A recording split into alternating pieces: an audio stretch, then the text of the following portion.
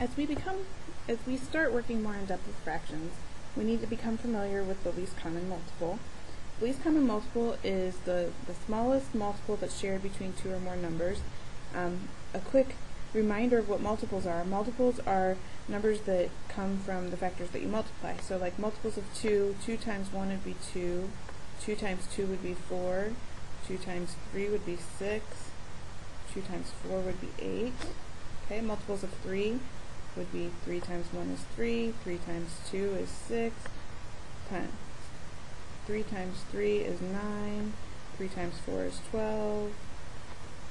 Multiples of 5, of course, is 5, 10, 15, and 20.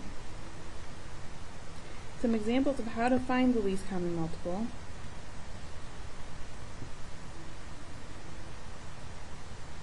If we work with the numbers 2 and 7, to find the least common multiple, first we're going to list the multiples. So the multiples of 2 are 2, 4, 6, 8, 10, 12, 14, 16, 18. Usually if you list 8 or 9 out, that gives you plenty.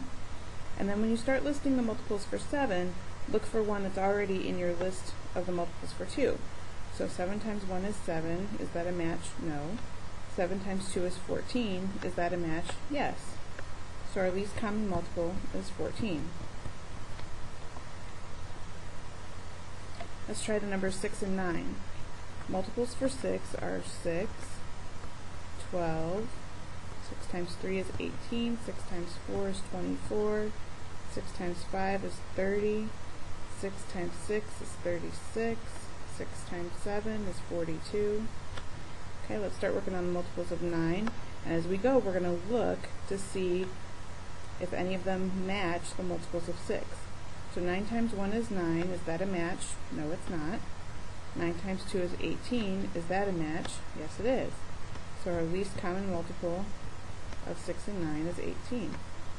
I'm going to do one more example for 4 and 20.